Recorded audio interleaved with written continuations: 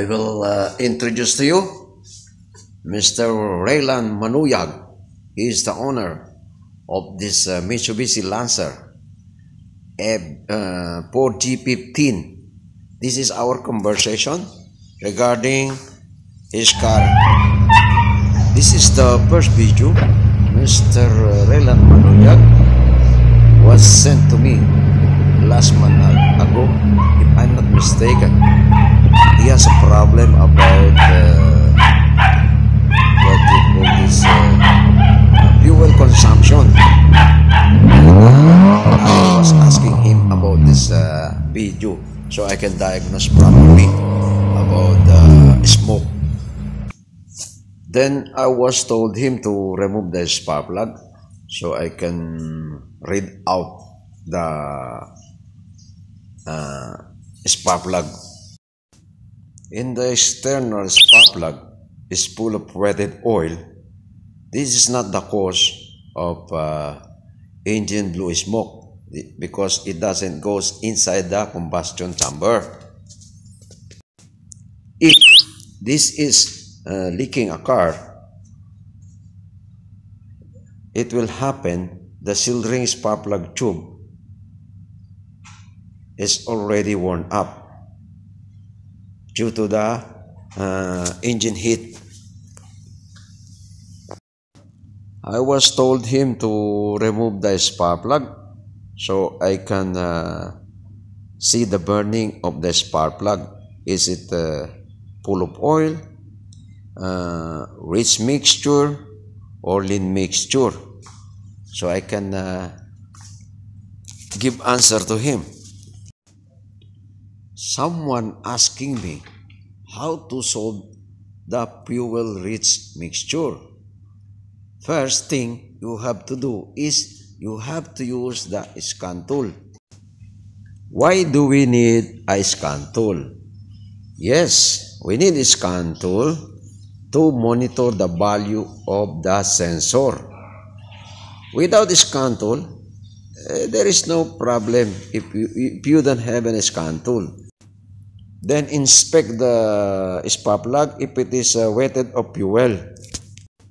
If it is wetted of fuel, you have to conduct a engine compression test to monitor the intake valve and exhaust valve if it is leaking. If it is rich mixture, you will experience engine rough idle.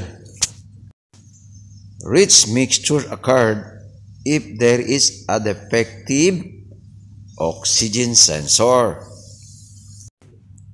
fuel regulator, mass airflow, EGR. What else? How about vacuum leak, injectors? There are so many things that there is a problem on rich mixture. The last one is the manifold absolute pressure sensor. I was shrugging my shoulder when someone commented in my Facebook account to condemn the MAP sensor. He even doesn't know what is the use of the MAP sensor. This is very important because to calculate the fuel injection. Manifold absolute pressure send information to the ECM to spray gasoline accurately. Comparable to the carburetor system, uncontrollable spray of the gasoline. That's why we have engine management training to know all the function of all the sensors equipped in the engine. Okay, next is our lean mixture. Why there is a lean mixture? Lean mixture occurred also if there is a defective oxygen sensor and also clogged air filter. You know, it's a dusty air filter. To monitor the lean mixture, you have to use a scan tool. Go to the engine data and select the fuel trim. the fuel trim value should be equivalent to the both sensor. And now we will go to the optimal burning of the spark plug. Optimal means it is perfect, ideal, attained. Meaning the burning of the mixture of air and fuel is perfect. It has a sign of a whitish tip on the spark plug. In the illustration in my video, it shows here the kinds of burn out spark plug. In this video of Mr. Manuyag, I am reviewing the smoke. It is a little bit white smoke. How do we know if there is black smoke and also the bluish smoke? If it is slight or severe smoking. It is written in the screen. How do you know if piston rings and engine valve seal is defective? Just follow and read the instruction to know about that. This is my additional tips regarding fill up of fuel in the morning to minimize bubbles from petrol station. Do not fill up fuel at noon, because at noon more bubbles unexpectedly from the fuel petrol station. My second tip regarding the filling of fuel, if you doesn't know where is the fuel tank cap, the left arrow, it is located in the left side of the car. That is the location of the fuel tank cap. If the arrow is on the left side of the fuel indicator. That is my additional tip. Now, if the fuel sign, the arrow is on the right side, the fuel tank cap located on the right side of the vehicle, the fuel tank cap. So no need to ask the customer or the owner of the vehicle, if you borrow the vehicle, where is the fuel tank cap located. So it is very to find out the location of the fuel tank cap. Thank you. Okay, mga boss, patulong pa ako dito sa map sensor. Balik, nakatatlong palit na ako ng map sensor, mga boss. Pero wala pa rin pagbabago. Pag nakasalpak tong sakit niya, namamatay. Pero kapag hindi siya nakasaksak, okay, ganyan, no? Ganyan yung idle niya, maganda. Nakakatakbo ng maayos.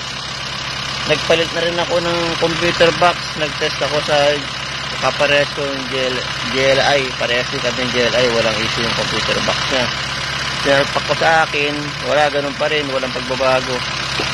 Tignan nyo mga boss, kapag sasalpak ko yung sakit, no? Ganyan, namamatay. Ano kayang problema? Okay, mga boss, patulong pa ako dito sa map sensor. Balik, nakatatlong palit na ako ng map sensor, mga boss. Pero wala pa rin pagbabago. Pag nakasalpak tong sakit niya, namamatay. Pero kapag hindi siya nakasaksak, okay, ganyan, no? Ganyan yung idle niya, maganda. Nakakatakbo ng maayos. Nagpalit na rin ako ng computer box. Nagtest ako sa kaparehas ko yung GLI. Parehas din kami yung GLI. Walang issue yung computer box niya. Sinalpak ko sa akin, wala, ganun pa rin. Walang pagbabago.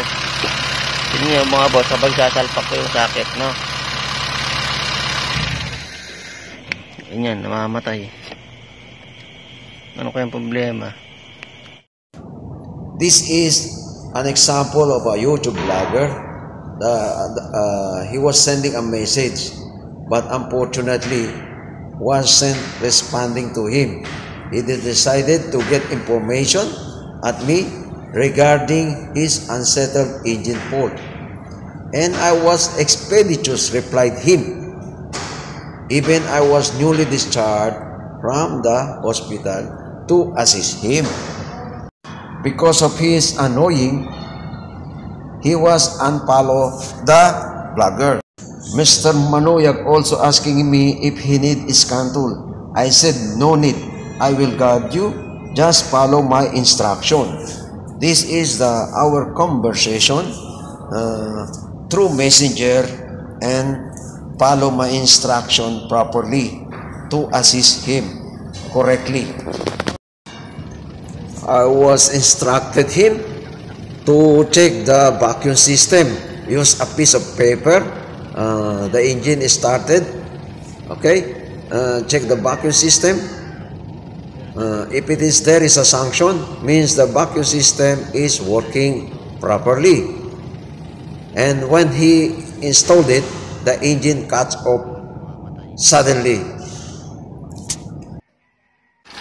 Okay ito sir, okay na nakasaksak na yung sakit ng map sensor, pero yung hose, tanggal ko.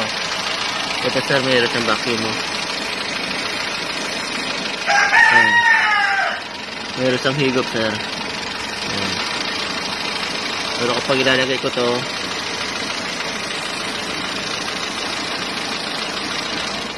yun, mamamatay. I will send him a picture of mass airflow, and he replied me, yes sir, that is the one. So I told him, give me the value of the voltage, engine on and engine off. Then I was replied him that the value of the map sensor is not obtained of 5 volts reference. I sent him the diagram how to test the circuit of the manifold absolute pressure, and he followed me correctly and accurately. I was sent also the initial inspection and the 5 volts reference signal value. I was told him you must obtain 5 volts signal reference. That is the proper way of diagnosing